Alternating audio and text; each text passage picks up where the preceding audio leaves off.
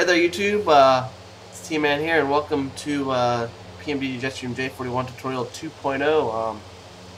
Yeah, I was looking back at on these tutorials and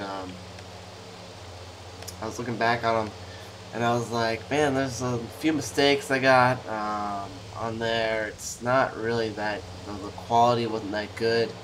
The sound was way too muffled for the startup shutdown. The music did start to get annoying to me as I grew up a little bit. It was like 2 years ago, so yeah, I was looking at that and I was like, I think I can do a better job at making it and make it so it's a bit easier to follow, um, and also that it won't annoy you so much. I made a new intro. I hope you liked that intro. That took me a little bit to make, but it was fun in Blender and stuff. But anyways, enough of that. Let's jump in the cockpit, and again, it's going to be Startup Shutdown 2.0, and yeah, I hope you like it. Here we go. Alright, so we are inside the cockpit again. I have it already started up, just like you would get it outside if you just loaded it up. Like I said, if you watched my previous tutorial, you know that I said I wasn't going to do a full dark and because it doesn't really start up that way, and unless you pull it up that way, it's not going to happen. Pretty much my role here, what I'm trying to do, is provide the simplest and easiest tutorial that you guys can follow.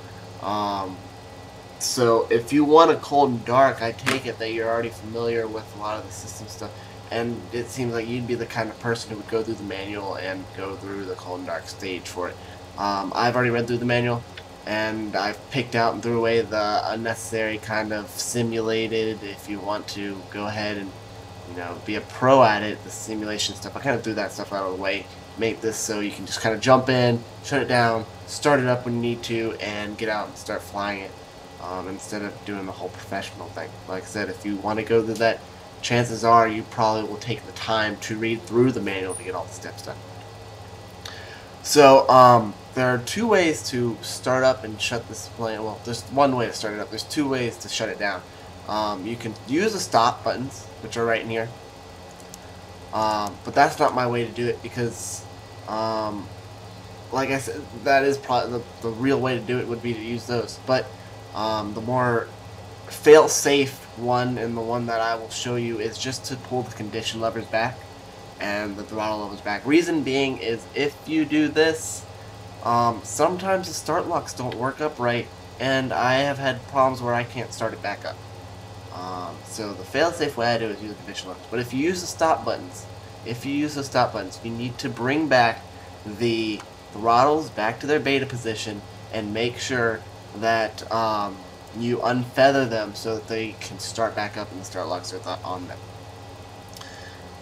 Anyways, so let's go ahead and start shutting this plane down. So I'm going to go ahead and, like I said, I'm going to use the condition lever part.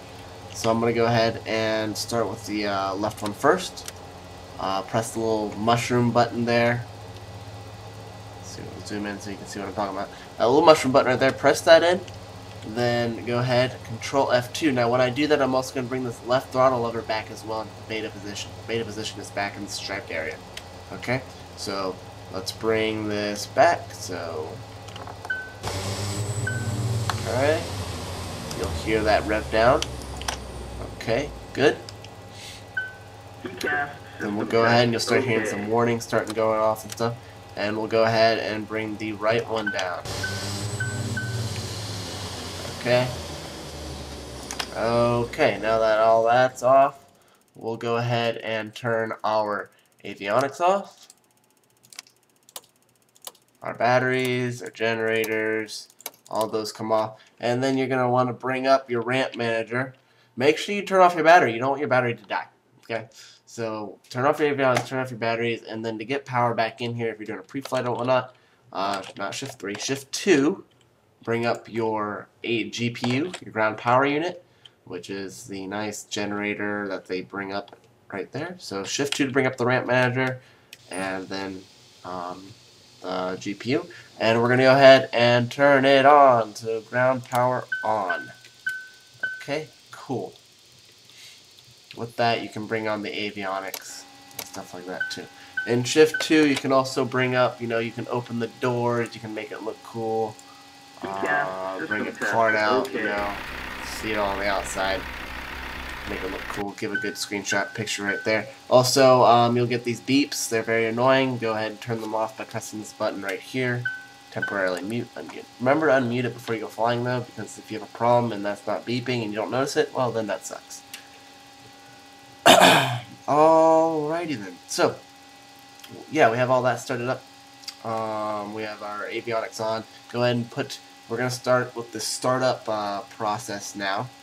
So what we need is our fuel. We need fuel to be pumped into the engines. Okay, so now we have those fuel pumps running. Go ahead and take a look at, see how these props are feathered? Your engines will not start up if they are feathered. Because that means the start locks are not on. So you can see they're still feathered. So they will not start up. What we need to do is we need to unfeather them and we need to add the start locks, which is all in one process. So what you do is you go ahead and you click and hold this little doohickey button right there. And then if you look over at the left side, you see that they are moving to their unfeathered position. And then they will be locked. This ensures that there was not too much drag when the starter is trying to start up those engines. You have these giant enormous, how many we had? 5 blades on that thing, and if you try to spin those things up while they're feathered, you're going to have a good amount of drag. It's going to be hard for them to start up. So they don't start up unless they're feathered or unfeathered. And we're going to go ahead and do the right one too. Okay? So that, again, that turns off, that unfeathers them and puts the start locks on so you can start them up properly. Okay? So that is all done there. Good. Alright. At this moment, you can go ahead, you can start planning your flight plan, you can do, opening up your virtual airline software if you need to, your frequencies, get your clearance, you can do all that stuff right now. But for the sake of the tutorial, we're going to go ahead and start up the engines right now, because that's a good time to do it. So we're going to start out with the left one. Click that over that, the turn the start master switch over to the left.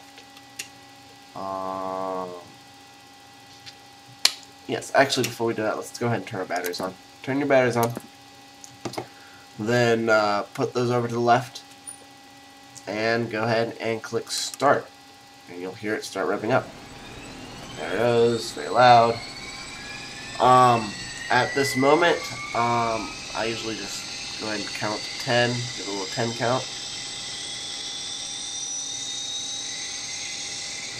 And then you can go ahead and bring your prop, the left prop lever, up tactically, and